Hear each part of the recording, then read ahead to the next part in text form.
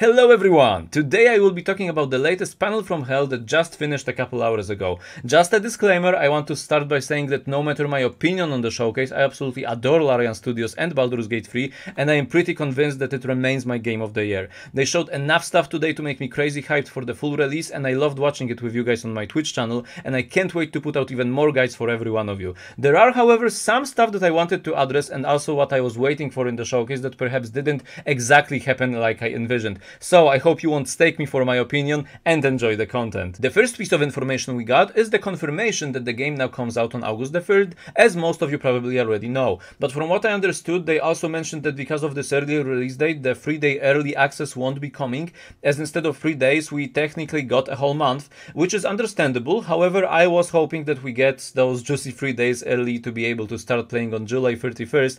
I'm not sure if this is still the case or not, but I am crossing fingers that it still is. Then we got into character customization, which took quite a while. I'm also not sure if body size is confirmed. I think there will be a slider for it, but some people are disappointed that there will be possibly only 2 different main body types to choose from. Dragonborn, however, in my opinion, look awesome, although I also heard some people are disappointed that despite having amazing facial features, it looks a bit too much like a human with dragon heads, and while the heads are amazing, the body leaves a bit to be desired for some people. They went through a lot of customization options. As I said, I'm not sure if body sliders are confirmed, but I think they are coming, and also they showed the different horns that the tieflings, for example, can get, and a plethora of different effects that your character is gonna have on character creation. I like the character creation overall, although the UI, in my opinion, does look a lot like console UI, which obviously has to be a little bit because, well, the game releases also on console. So I was a fan of the previous character creation, to be honest, a little bit more when it came to like the where everything was like placed on the character creation. I like it a lot. Maybe it's because I just got used to it so much. So, you know, change can be good, and I think it does showcase a lot of cool new details and a lot of new head shapes, everything, like how your character is gonna look. You can pre-look it a little bit more, as to say, I guess, like you can see how your character gonna look in different angles. They also showcase the classes, like what the different classes do. So for beginners, you can see that, for example, a bard has obviously his instrument, that he summons some magic, so you can get into the character more and know what you're getting yourself into while picking the class. Speaking of classes, they confirmed that respec will be available in the game, which means you can respecialize your character all over again, so it will take you back all the way to level 1, and you can put levels in whatever you want from the beginning. However, I am not sure if it also means that you will be able to pick your starting class again. For example, if you start as a paladin, will you be able to be a ranger now, which would have some implications in the world, like because people already know you as a paladin, suddenly you're gonna be a ranger. Will people react to that? So I am not sure if you will be able to change your main class, or will it just push you back to level 1 as the class you picked on the character creation, and then you can place your levels in whatever you want again. Some people, not me however, I actually don't mind respec, are a bit disappointed that this feature is in the game because it takes away from the fantasy aspects of D&D, of your character that you created, that you went on the journey with, and then suddenly you can change everything about it. Well, it is a video game, so it's a bit different from tabletop, and I actually like to have the respec option because I like to try all the different builds. It's also gonna make it easier for me to make builds for you guys on my YouTube channel because, well, I'm gonna just be able to respec my character that's max level or whatever back to level 1, and gonna be able to do all the different builds, gonna be able to show you guys all the different traits and feats that I'm gonna pick. So that's actually an awesome thing to have right away in the game. They also confirmed that there will be more reactivity based on the class and race that you picked on character creation, and the world gonna react to you, of course. So if, for example, you're gonna pick an obscure class combination with your race, like, I don't know, a drow paladin, maybe like an evil love paladin, then the world gonna react differently to you because this is something unusual to see in the world. So that's awesome that you're gonna be, well, more reactive in the world. So all of that was pretty cool. However, I have my little tiny bit of disappointment in me because I wish they showed a little bit of the races mechanically. Like, did they change the attributes of the races at all? For example, in D&D 5th edition now, how you are able to change your primary attribute of the race to something else. For example, half-elves are not locked into a permanent +2 charisma. You can actually change the score to something else if you want, so it provides more variety. There is also no variant human, so humans are still a bit underpowered, I guess, because they get only +1 to all abilities, and other races most of the time get +1 +2 +1, or even +2 and +1 and +1 with different attribute scores. So that is of course pretty good to have, and I am not sure if they're gonna change it yet, if they just didn't show it to us yet. Maybe there will be another community update that will address this feature. They also showed no new spells from what I believe in at all, and I know there are like over 600 coming. We got a bunch of revealed of them in the community update recently, but still I would love to see, for example, the shield spell or the green flame blade, because those are really important for some builds, and I didn't see any of them. They also spent quite a bit of time explaining the origin characters and what they are. So for example, if you don't already know, it's that you can play as Astarion right away, or Shadowheart, or one of the 7, I believe, available custom characters that Larian created. It's a feature that was taken from Divinity Original Sin 2, when you can just play as this pre-customed character that obviously has their own story. But from what I know, most people actually want to play as your own, because, well, it's your story and you want to somehow get inserted into it. There was also little additional information about multi-classing feature, other than that it is confirmed. They also, however, confirmed that some subclasses, similarly to the Oathkeeper, will be locked between some checks that are in the world. So you won't be able to, for example, I don't know, maybe play a Storm Sorcerer, because lightning gonna have to hit you first in order to become one. Of course, I'm just spitballing, but I guess some subclasses they want to lock between an event that's gonna happen in the game. And also they introduced the final origin character, which is Dark Urge, and it is quite a different take on the origin character, because it is an avatar, so to speak, which means I think he won't appear in the game. You can just either play as him, or he just doesn't appear at all. His story might revolve around the Dead Free from the Baldur's Gate series, and he might even be a ball spawn, possibly. That's the vibe I got from him, but of course it doesn't have to be. So if it is a self-insert, it would be weird if it's just the avatar that you can pick, and if you don't pick him, he doesn't exist in the world at all.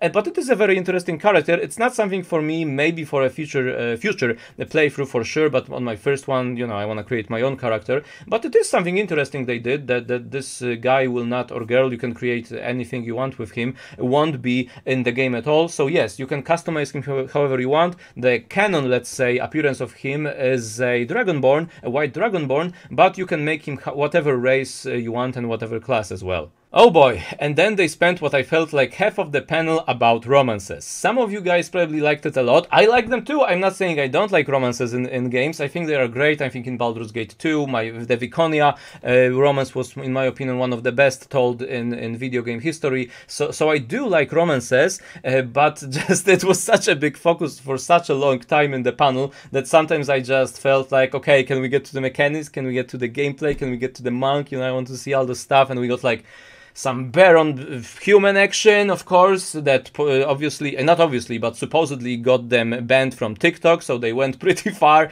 They showcased some date with, what's her name, Karlak in some restaurant, which was actually pretty funny, and yeah, they just showed it a lot. There was a lot of technical issues during this panel as well, which is understandable. It happens. I have technical issues all the time, so I can completely sympathize. But yeah, that's part of the panel felt like taking forever. It felt like it was taking forever. It's not exactly something for me to explore all the different options of romancing that you can have. That's not why I mainly play RPGs. I want to play out my fantasy, but not in bed. I want to play, you know, just with my character that goes through the world, explores, be a hero or a villain. You know the stick and the shtick and everything about it. So yeah, so spending so much time on romance was not something for me, but I'm of course glad for the people that enjoyed it, and glad that it's in the game, that it's a lot of options on future playthroughs. You can pick a different romance option. Almost everyone is romanceable. I do hope that a couple characters like Minsk won't be romanceable, because that would just be a bit weird to me as a Baldur's Gate veteran and stuff. I just don't want to see that stuff personally. It would be ingrained in my mind. Already too much things from the romances is ingrained in my mind after the panel from Hell, so I don't want to see stuff like that again. But you know, whatever floats your boat, I guess. But then we come to the city of Baldur's Gate, which in my opinion looks great, and also I love the little gazette feature, which means that you can see your things that you did in the world in the Baldurian Gazette, which is just awesome because there are some images, there are some headlines. That was very flavorful and really awesome. And then we finally got into the monk, which I think they actually showed the most from when it comes to like the technical aspect of the game, because they showed also the tactician difficulty, which they failed because they got killed right away by goblins, because they stood in fire, they stood in flaming barrels. It was awesome. And it also showcased that the game will be probably pretty hard on tactician, which is awesome. I love hard RPGs, so that is great. And I also love how they showcased the monk, that they showcased different abilities. I believe it was flurry of blows and other stuff. So it was really great to see monks in action. We got some shadow monks action with the darkness spell and stuff. So I loved it. That's what I love the most about those showcases. I want to see the mechanical aspects, the spells, new feats, new stuff that's happening in the actual game. So that was awesome. And they also confirmed split screen, which is great because you can play with your friends now. You can play on the couch. Sometimes you just want to relax,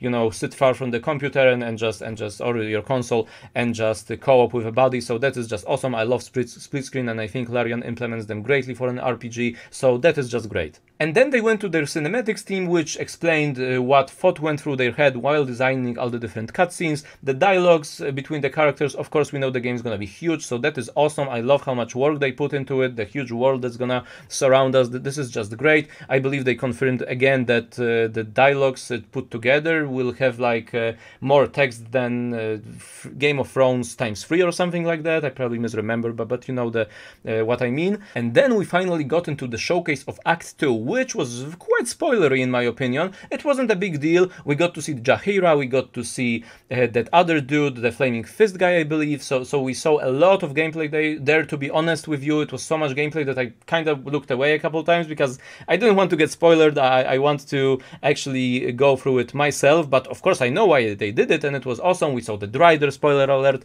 so he was great. I love this lore of Underdark and everything, so that was super cool to see. They also showcased the evil path and the good path, I guess, with the Harpers and the goblins and the drows and this evil dude, the name I forget about, the old guy that's immortal. Sorry, another spoiler. Well, you already know if you watched the showcase that there was a bunch of spoilers, but of course we still have plenty of game to go through. We don't know the intricacies of the politics, everything that's going on in Act 2, so I'm looking forward to it. And again, I am super hyped for the game. I just wished they showed more mechanical aspects of the game, that they showed more spells and more multi-classing. I was hoping that they will show a multi-classed character and show maybe some abilities, how you're gonna actually multi-class for sure, so we can brainstorm until the game comes out, so I can do more guides for you guys. So I'm sure that I'm gonna make excellent guides for you, so you can pick you know, the classes and everything, how it's gonna work. Now I'm still gonna have to borrow my knowledge from the D&D edition of 5th edition D&D, because well, we still don't know how exactly everything's gonna be implemented. I'm not saying that they should have spoiled everything and every class and every ability, so I know everything, so we know everything right away, but you know, it would be nice to know how exactly you're gonna multi-class and a bunch of other technical stuff. I wish more spells were confirmed, maybe showcase some new feats, stuff like that. So there was very little technical things shown when it comes to like the mechanics of the game. That's the right word. They showed a lot of cinematics, a lot of exciting stuff, and I'm not saying the panel was bad. I loved it. Once again, I love Larian Studios. I think they are great guys and girls that just make awesome games, and they're very passionate about it. So overall I loved the atmosphere, I loved the theme of it, and I think it was awesome. And I still think that, of course, Baldur's Gate 3 will be an insanely great, awesome, amazing game, and it will be my game of the year most likely. I don't know what can dethrone it. So I just wished I got more information, because that's the kind of a person I am, but I still loved the showcase and I enjoyed watching it with you guys on my Twitch channel. So again, thank you very much for watching this video. I hope you enjoyed it and that you enjoyed the panel from hell, because in the end I enjoyed it a lot as well. I just wish there was a couple more technical things and mechanics, but whatever, the game is coming out soon anyway, and we're gonna dive into it, and I'm gonna make guides for you, every single one of you, every day, and I hope you're gonna enjoy it. Thank you very much for watching my videos, for every like, for every subscriptions. We are nearing 1,000 subscribers, so just thank you very much.